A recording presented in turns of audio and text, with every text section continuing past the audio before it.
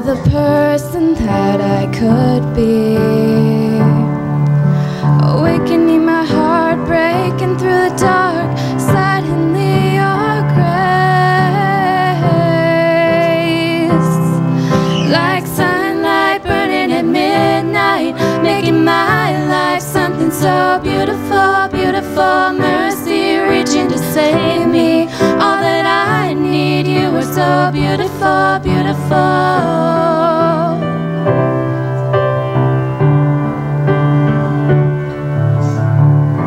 Now there's a joy inside I can't contain, but even perfect days can end in rain. And though it's pouring down, I see it through the clouds, shining on my face. Like sunlight burning at midnight, making my life something so beautiful, beautiful. Mercy reaching to save me, all that I need. You are so beautiful, beautiful. I have come undone, but I have just begun, changing by your grace.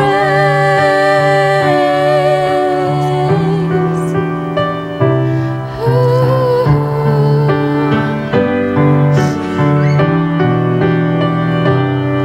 Oh yeah, like sunlight burning at midnight, making my life something so beautiful, beautiful. Mercy reaching to save me, all that I need. You are so beautiful, like sunlight burning at midnight, making my life something so beautiful, beautiful. Mercy reaching to save me, all that I need. You are so beautiful, beautiful.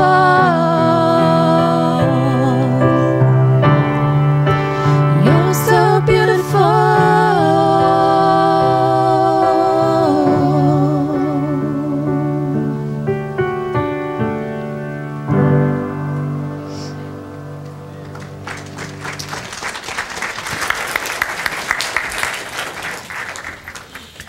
Thank you. And it was nice to see our band had a full complement of guitars today. That was nice, wasn't it? So we've been talking about Balaam and Balak. Remember, Balak is the king of the Moabites, and Balaam was the prophet who was sometimes a prophet of God. And the question that we have to ask about Balak is, what was his end game? What did he really want? And he told us last week, he said what he really wanted was for Balaam to come and use his pull with God to curse this people so that they would be weak enough that Balak could then attack them and conquer them. You know, sometimes I think we fail to look at the end game. Wisdom is acting in one's long-term best interest at all times. And sometimes we do things that I wonder if we've thought about the end game. The current administration blames the last administration for going into Iraq without an end game in mind. And that may be true, but now this administration is facing the same problem in Syria, aren't they? And they've got to decide what they're going to do about their end game of how they want to handle Syria. And sometimes as a lawyer, I saw a lot of people in marriages fighting. And they'd have argument after argument after argument. And the question is, when they started the argument, did they have an end game in mind? Sometimes you provoke something or you start something because of something that you're feeling, and you start saying something without an eye toward where saying that is going to end. Is there any way that some of these marital arguments can end that's better for everybody, that's in everybody's long-term best interest? And the answer is mostly no. We got to think about the end game. Here's the end game that Balak really wanted. He wanted Balaam to stand up over the people of Israel and say, may your crops fail, may your children be stillborn, may the food that you have be moldy and eaten by rats, may you have hemorrhoids. That's what he would have said. You see, that's the way God cursed some people, isn't it? God cursed some people with famine. He cursed some people with sores. He cursed some people with hunger. He cursed some people with fights and illnesses. So that's the way God sometimes dealt with people, and that's exactly what Balak wanted Balaam to do. We're in chapter 23 of Numbers. And in chapter 23 of Numbers, it begins by saying, "Then Balaam said to Balak, 'Build 7 altars for me here, and prepare for me 7 bulls and 7 rams.'" Now, remember, they were standing on a mountain overlooking the encampment of Israel. And this is exactly the view that had scared Balak bad enough to call Balaam in the first place. He said, "Man, these people look too strong. They look too many for me. Come and curse them so that I can defeat them." Then Balaam said to Balak, "Stand by your burnt offering, and I will go." And by the way, 7 bulls and 7 rams is not an offering prescribed by God for the Israelites for anything.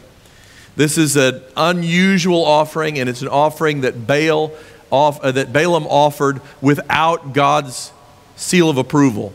So this is just an offering that came up out of his head, and he offered this, and it said, "You stand by your burnt offering, and I will go. Perhaps the Lord will come to meet me, and whatever he shows me, I will tell you."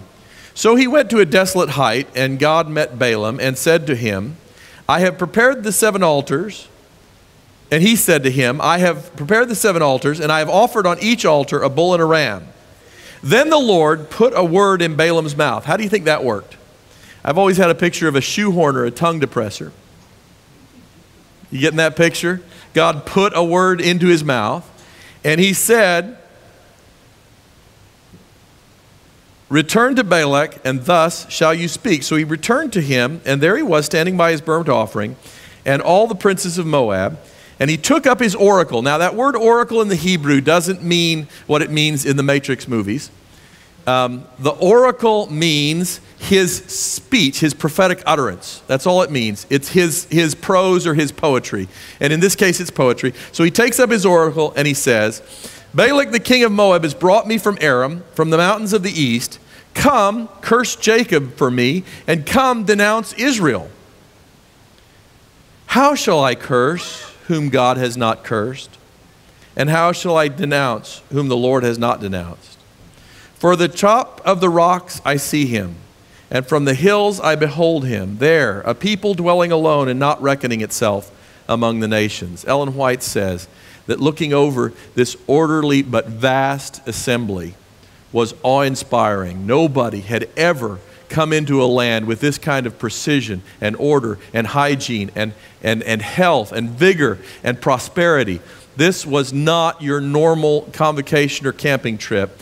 This was up to as many as 2 million people who had been groomed by God for 40 years in the wilderness, and they were ready to take their place in Canaan. And it was a beautiful sight, an awe-inspiring sight. It would make a mortal shiver to see God's order put on humankind in that way.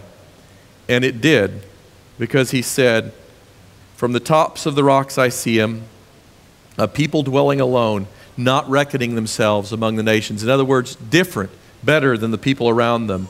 And then he says something really interesting. He says, "Who can count the dust of Jacob, or number 1/4 of Israel?" Well, clearly they could count them, because soon thereafter they had a census and they did count them.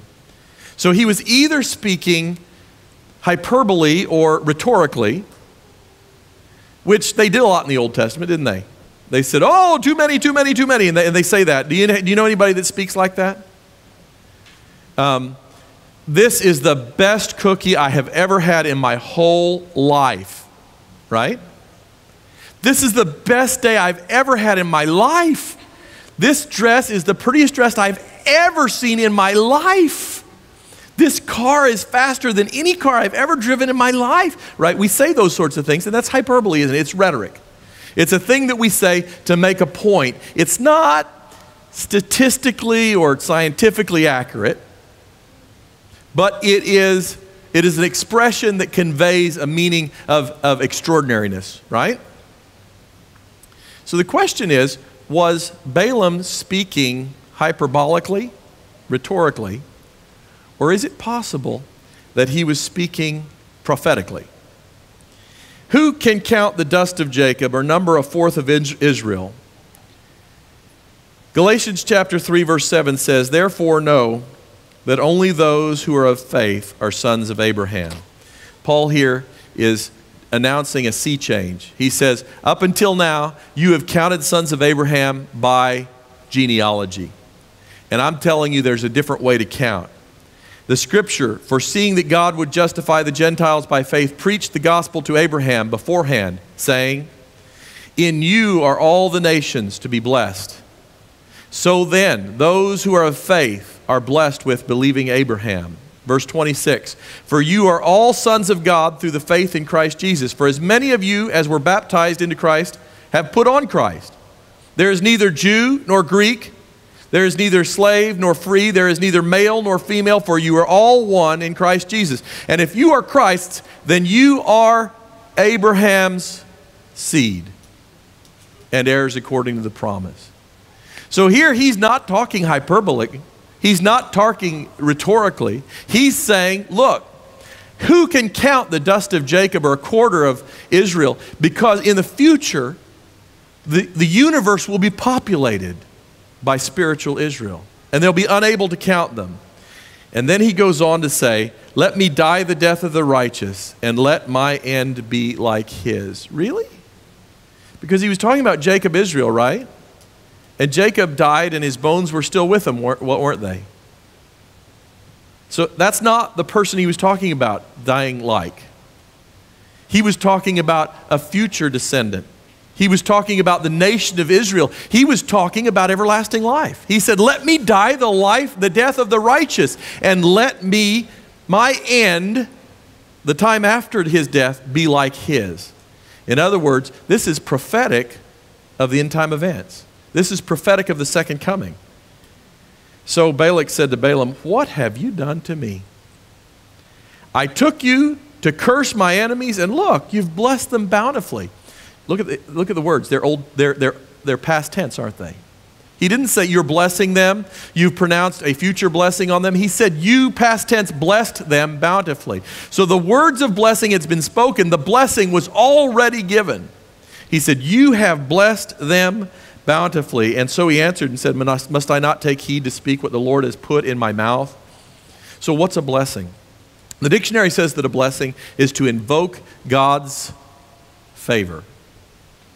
It also says that it's to bestow happiness, good things, or to make holy, or to extol. And how do we give blessings today?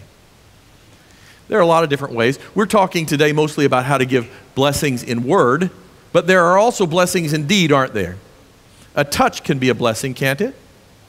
Has anybody here ever been blessed by a touch, a hug, or a kiss, or a caress, or some hand on the shoulder? But you know, we live in a culture that is full of stuff. We are a stuff-dominated culture, aren't we? Everything. You get guys together, what are they going to do? They're going to talk about their stuff. "Hey, I got the new, QX1100. And you don't know if he's talking about a cordless drill, a laptop computer, a car, or a new pen. You just can't tell. He says, "I got the QX1100, and it really is worth the money." Could be a cell phone, too. You never know. The QX1100 will do everything it's advertised to do and more. We talk about our stuff a lot, don't we, guys? So the question is, we live in a society of stuff. Maybe one of the ways that we could bless each other is with stuff. Have you ever noticed that people get together and have garage sales to get rid of unwanted stuff? I've wondered what it would be like if instead of having a garage sale, if you got your unwanted stuff together and put name tags on them. I think Bill would like this. I think Sue would like that. I think Jeremy would like this. And then you call them up and say, "Hey, could you use an extra cordless drill?" I remember the time, I've told you the story before, of my father using the drill to put together this furniture that I thought I was going to have to use a hand screwdriver on. And at the end of that project, I said, "Man, that really made that job easy." And he said, "Well, I've got lots of those drills. You can keep that one." I was so blessed that he would think enough of me that he would just give me a drill that he had used. And you know, I always coveted his apron belt Have you ever seen these guys that are carpenters and they have an apron belt and it is just perfect? It holds absolutely everything. Boy, I've always coveted that. You know, if somebody blessed me with one of those belts, that'd be kind of cool too, wouldn't it, right? Well, what if we blessed each other with the stuff that we're no longer using?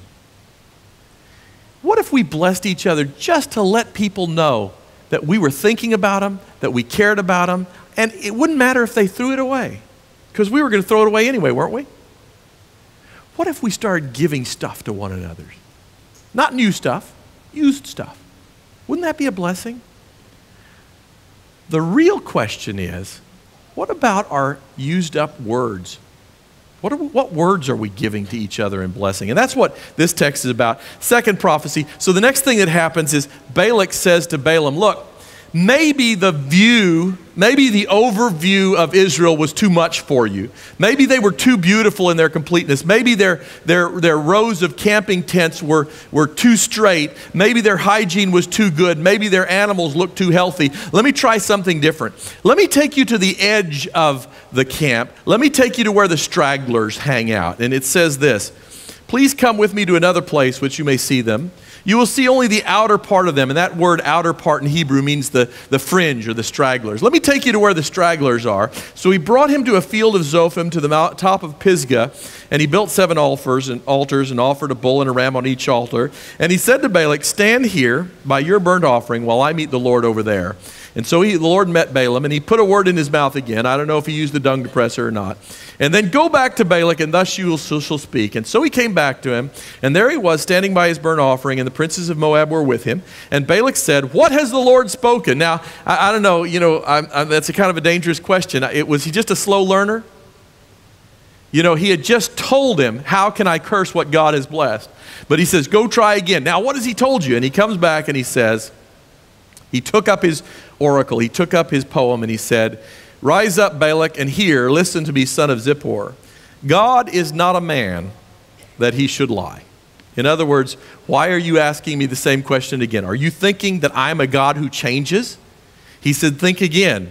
Nor a son of man that he should repent. He has said, and will he not do? He has spoken, will he not make it good? Behold, I have received a command to bless. And in Hebrew, it's even more cryptic. Balaam is saying, I have gotten and I will give a blessing. That's all he can do. He says, I have gotten and I will give. He says, he has blessed and I cannot reverse it. He has not observed iniquity in Jacob, nor has he seen wickedness in Israel. Now, wait a minute. He has not seen wickedness or iniquity in Jacob or Israel? Wait a minute. That's not right, is it? Look at the history. 40 years in the wilderness, what was that for? Iniquity, right? Wickedness, absolutely. How many were lost in the field for 40 years? Maybe as many as 2 million people were lost. Why were they lost? Iniquity, wickedness. And it says here, he has not observed iniquity in Jacob, nor has he seen wickedness in Israel. This could be hyperbole, or it could be prophecy.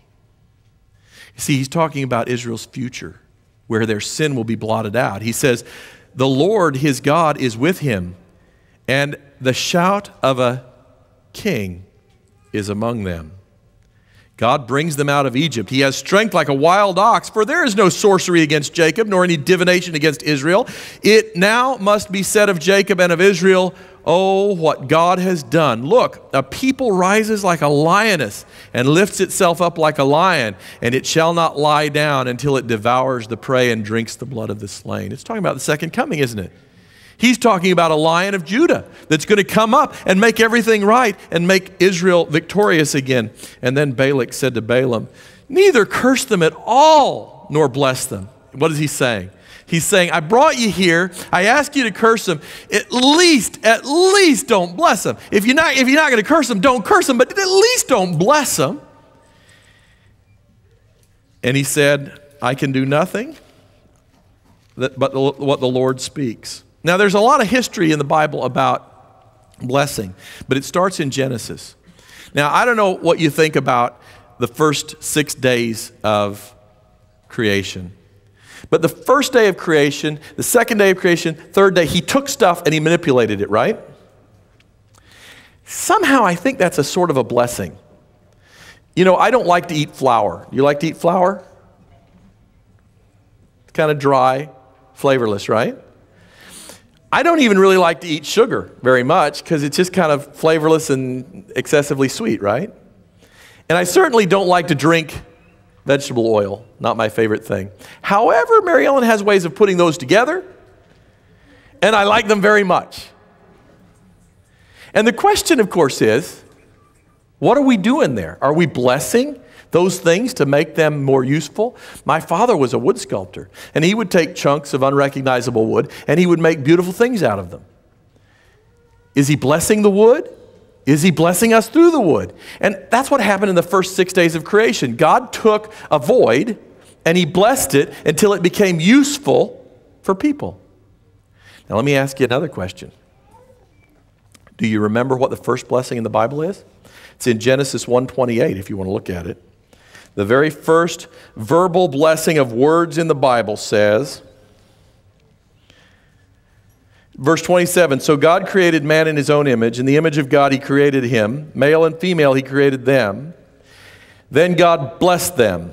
And God said to them, be fruitful and multiply, fill the earth and subdue it. Have dominion over the fish of the sea and over the birds of the air and over every living thing that moves on the earth.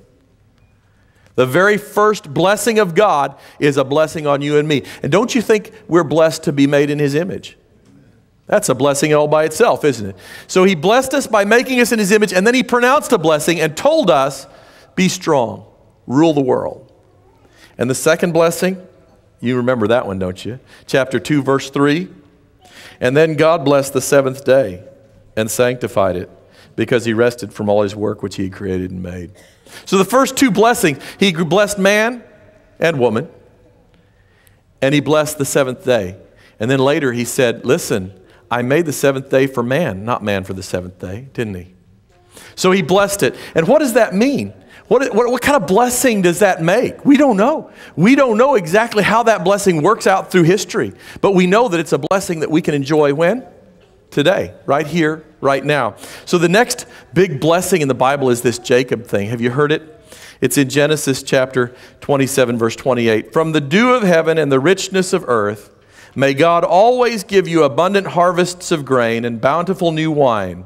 May the nations become your servants, and may they bow down to you. May you be the master over your brothers, and may your mother's sons bow down to you, and all who curse you will be cursed, and all those who bless you will be blessed. Do you all believe in blessings and cursings? We live in a society that only believes in cursings. We live in a society that does a lot of cursing. Open any book, watch any TV show, listen to the radio even, and you hear blankety, blank, blank, blank, blank, blank, right? People curse each other unlimited. They curse all the time. You hear it on every television. You can hardly watch a show. What's the ultimate curse? When I was a kid, kind of the ultimate curse was go to, right? And that's a biblical curse, isn't it? And then the one that is on all the lips today is God, right? And it's saying, no, you can't go to heaven. You're to be damned. And that is a strong curse. It's the strongest curse that anyone can make. And yet it trips off the tongue on every television show. It's in all the books that you read, in all the novels. It's everywhere. It's curses, and we all curse people. Has anybody here got a scar from a curse word? Anybody here ever been cursed by somebody, maybe even that you love? Somebody said, man, that kid is just stupid. Has anybody got a scar from that? Anybody here ever been scarred by somebody else's curse? By somebody else's words? Has anybody here ever been scarred maybe even by a word that a parent might have said accidentally or maybe not so accidentally? Have you been scarred by your best friend's words, your spouse's words, your children's words? See, we like to pretend that words don't have power, but words do have power. They have the power to curse, and they have the power to bless. You know, there's a little thing I read about what you should and shouldn't say to the police officer when he pulls you over. If you don't think words matter, try this on. Officer, I can't read my driver's license unless you hold my beer. That'd probably be the wrong thing to say, don't you think? Or, officer, you're not going to look in the trunk, are you? Or, I thought you had to be in relatively good physical condition to be an officer of the law. Probably not the right thing to say. Or, when he asks you if your eyes are red, have you been drinking? Say, your eyes look glazed. Have you been eating donuts? So these are things you might not want to say. And you can say that words don't matter, but they really do, don't they? We can say words that can absolutely scar and cripple the ones that we love. Or we can say words that will build them up. Then Balak said to Balaam, please come and I will take you to another place. Perhaps it will please God that you may curse them there for me. So Balak took Balaam to the top of Peor that overlooks the wasteland. And Balaam said to Balak, build for me 7 altars and prepare the 7 bulls and 7 rams. And he did as he said, and he offered a bull and ram on every offer and on every altar. Now when Balaam saw that it pleased the Lord God to bless, he did not go as the other times to use his sorcery, but he set his face toward the wilderness. And Balaam raised his eyes, and he saw Israel encamped according to their tribes. And the Spirit of the Lord came upon him. And he took up his speech and said, the utterance of Balaam, the son of Beor, the utterance of a man whose eyes are open, the utterance of him who hears the words of God, who sees the vision of the Almighty, who falls down with eyes wide open. What's he describing? He's describing a trance, right? He says, the one who God has put into a trance and revealed to. How lovely are your tents, O Jacob, your dwellings, O Israel. Like valleys that stretch out, like gardens by the riverside, like aloes planted by the Lord, like cedars beside waters. He shall pour water from his buckets, and his seed shall be in many waters. And his king shall be higher than Agag. Uh-oh, we're getting into prophecy again, aren't we? His king shall be higher than Agag, and his kingdom shall be exalted. God brings him out of Egypt. He has strength like a wild ox. He shall consume the nations, his enemies. He shall break their bones. He'll pierce them with his arrows. His bows, he bows down. He lies down as a lion, and as a lion, who shall rouse him? Blessed is he who blesses you, and cursed is he who curses you. Wow. He's into prophecy. He's into blessings. And the question is, are you into prophecies and blessing? You know what Balak said? Balak said, look, I'm done with you.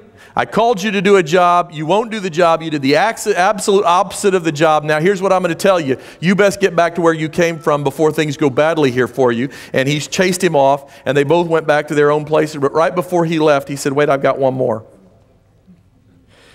He said, and he talks about being the one who is in a vision again. He says, I see him, but not now. I behold him, but not near. A star shall come out of Jacob. A scepter shall rise out of Israel, and batter the brow of Moab and destroy all the sons of tumult. And Edom shall be his possession, and Seir also his enemy shall be a possession, while Israel does valiantly. And out of Jacob one shall have dominion and destroy the remains of the city. Perfectly prophetic, isn't it? He's talking here about the Messiah. And so the question is, we have power and blessing and power and cursing, and sometimes we don't think about this. You know, Winston Churchill once said about one of his opponents, he said, occasionally he stumbles over the truth, but he picks himself up and goes on and forgets about it. There is a truth today that I want you to take with you, and that truth is that blessings and cursings matter. Your words matter. The words that we say about our people and our friends and our people here in the church matter. When you go home from church here and say, did you see what he was wearing? That is not acceptable.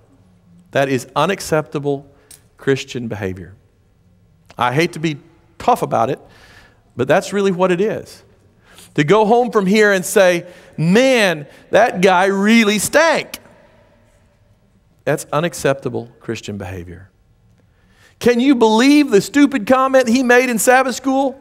Absolutely unacceptable. We are not to curse who God has blessed. And these people in this room, God has blessed.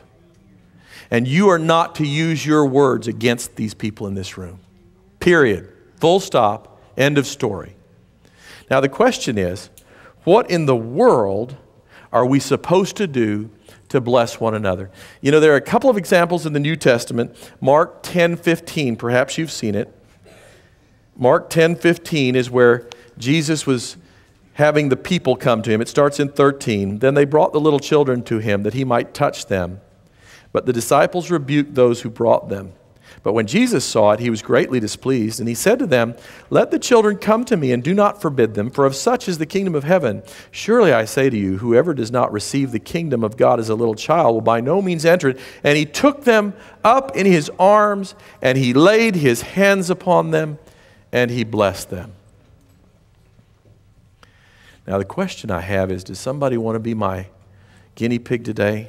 Does somebody want to be blessed? Do you want to come up and I'll bless you? Come on. Come on. Hello. Hello. Hello. Okay, when we're going to bless somebody, what's your name? Jorge. Jorge, just like your dad? Yep. Okay. When you're going to bless somebody, the Bible says that a meaningful touch is important. Jesus laid his hands on people, didn't he? He always touched them. In fact, he always touched people when he blessed them. So we're to have a meaningful touch. In fact, there's an interesting story. When Isaac was going to bless Jacob, what did he say? "Come here close and kiss me first." I'm not going to kiss you. Is that all right? Yes. Okay.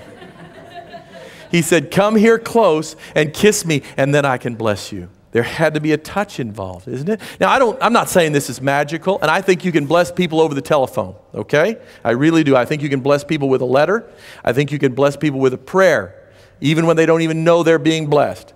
But I want to tell you that if you want to bless in the biblical way, the way Jesus blessed and the way his minions blessed before him, there's a touch involved. Jorge, I'm touching you. Is that all right with you? Yes. Good. The next thing that we do is that we give our full attention to somebody. You remember that story of the woman who had the issue of blood? She tried to get healed without getting attention. And that's not the way it works, is it? As soon as Jesus knew that she was approaching him for healing, and in fact had already received it, he stopped the parade, didn't he? He put a full screeching halt on everything that was going. He was going to the chief priest's house, or the head of the synagogue's house, wasn't he? He was going to help Jairus' child. And he was on the road, and there was a parade and a procession, and he stopped all of it. He said, "No, even though that child is about to die, this is important." He says, "I'm going to turn back, and I'm going to give this woman my full attention." So he gave her his full attention. He looked her right in the eye. Okay. Hi. And he said, "Jorge, may God bless you. May he give you prosperity and health and joy for all of your life." Amen. And he gives him words. I'm not letting you go. He gives words, but the words come out of a vision of a future, a glorious future, and that future can be all the way into eternity. But the words have to come out of a vision of a future. They're not just words that come out of thin air, right? It's words that come out of a vision of a future. And we speak those words, and if we speak them from the Scripture, it's even better. We speak the Scripture, and we speak the words of blessing out of a future. And there's one last thing, and that's why I didn't let go of you, Jorge. The last thing that we have to do is that we have to follow up on it. Now, when Isaac blessed Jacob, he didn't really have much time to follow up. He died. But when God blesses us, he follows up, doesn't he? He follows up and he keeps track of us. So now it's my job, because I've blessed Jorge, to keep track of Jorge. And I've got to be keeping my eye on Jorge. And I've got to make sure that I am doing my part to make sure that God's blessing is sure in his life. Right? So can we refresh? And now I'll let you go, just for now. Okay? Thank you, Jorge. So the steps are these. Number one, we have to approach and touch if we can. Number 2, we need to envision a glorious future. Number 3, we need to give words that are words of prophecy and blessing and eternity and goodness. And 4, we need to follow up with them, don't we? We need to give them our full attention while doing this. We can bless each other the way Jesus blessed. He has given us the authority. He says, what you bind on heaven, not what you bind on earth is bound in heaven. What you loose on earth is loosed in heaven. And the question is, how are you using your mouth today? Are you blessing or are you cursing? You are not called to curse. You are called to bless. So today I call you, I adjure you in the name of the living God that you use your mouth that God gave you and that He made in His own image to bless and not to curse. Let me pray for you. Heavenly Father, we have often been wrong in this. We have often cursed with our mouth, and we've cursed in our mind, and we've even sometimes cursed in prayer. We have cursed at lunch after Sabbath. We've cursed in this very building. We've cursed our family members, and we've cursed our loved ones, and we've cursed those that we don't care about. And we ask that you'd change that for us today. Plant your Holy Spirit in us and control our tongue. Please give our tongues continual blessing. We bless you for who you are, and we ask that you would help us to bless others. Not just here and not just now, not just in this room, but everywhere we go. We wish that you would pronounce a blessing, and we trust you to pronounce a blessing through us on our children, to pronounce a blessing through us on our neighbors, to pronounce a blessing through us on this church and every member in it. Father, please bless every person in this room with prosperity, with activity, with joy, with long life, and with successful ministry to grow your kingdom. Because we know that this is what you've called each of us to, and we thank you for it in Jesus' name.